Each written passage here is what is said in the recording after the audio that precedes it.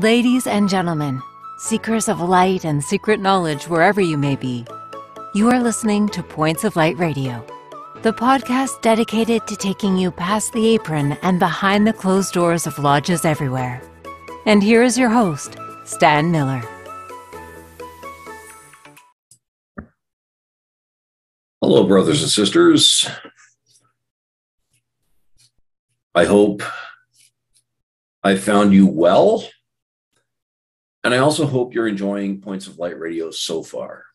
I know I'm enjoying taking this journey with you. But in today's segment, I've decided to take a tactical pause, shall we say, to reflect on the segments and the guests I've brought you so far. Did you like Alex Powers? How about David Greggs or Davey Wiggers?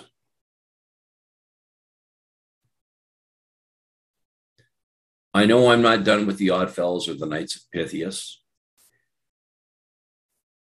I have another guest I've been in touch with that I'll speak to from the Knights of Pythias. And I hope to feature more people from the Oddfellows and the appendant bodies thereof.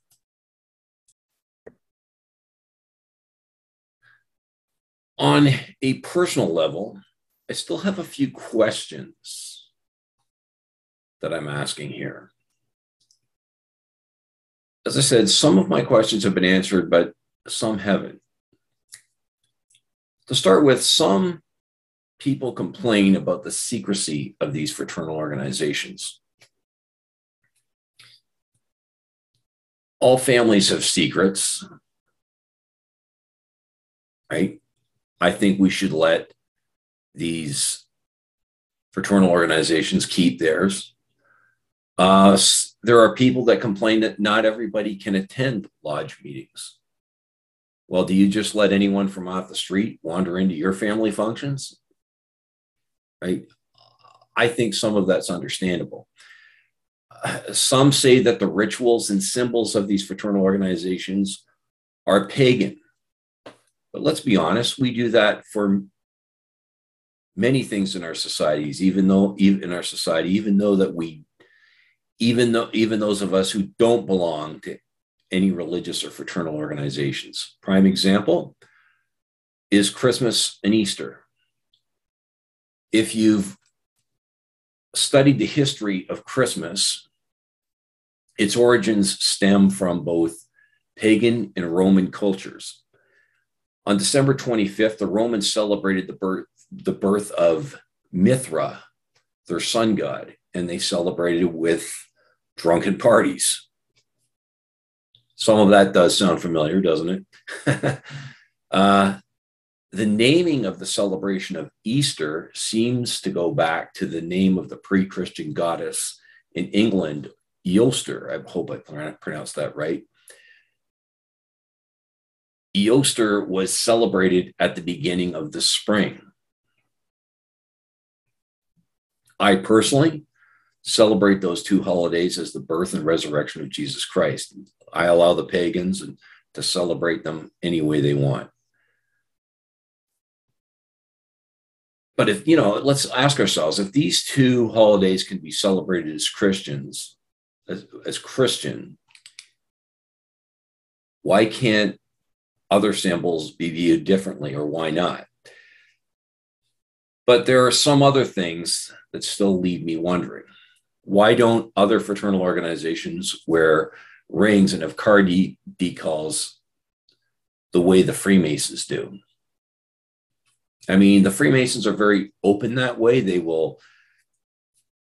I've seen so many Freemasons wearing their rings and having decals on their cars, but I don't see that with, for instance, the fraternal organization, the Fraternal Order of Eagles, or the Fraternal Order of Elks, and so on. I've seen their rings around, but most of their members, I don't remember seeing them wearing those.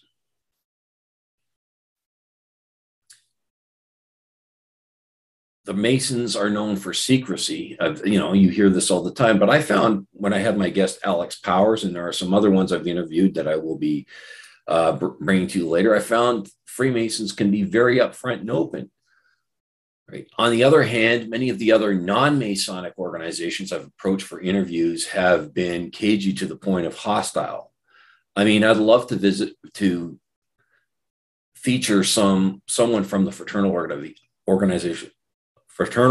of Eagles, the Moose or the Grange, but I've had the phone slammed down in my ear by some of those organizations, literally slammed down in my ear. Would a little more openness help going forward?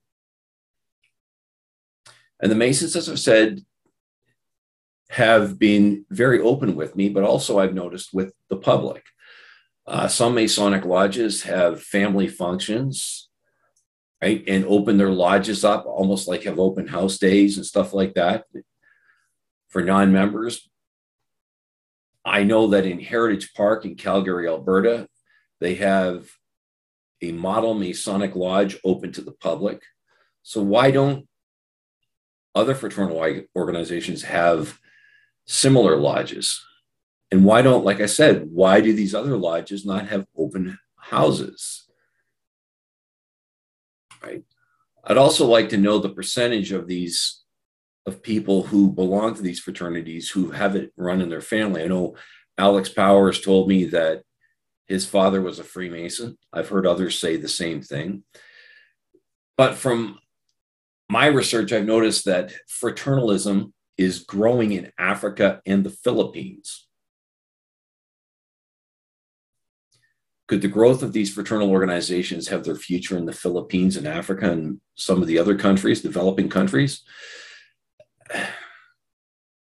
And I've mentioned today that people join these fraternal or friendly societies for financial aid, friendship, fellowship, and so on.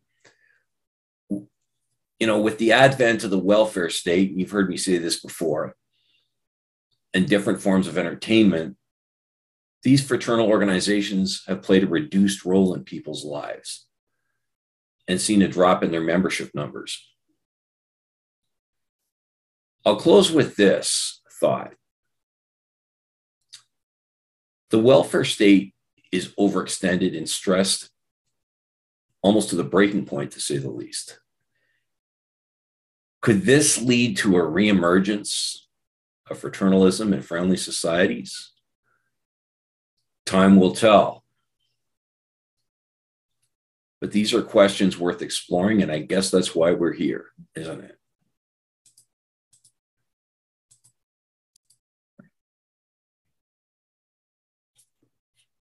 But I'm afraid we'll just leave it there for now, brothers and sisters. But before we part, I want to mention that Points of Light Radio is available on both YouTube and Spreaker. Please share, like, and subscribe when viewing Points of Light Radio on YouTube.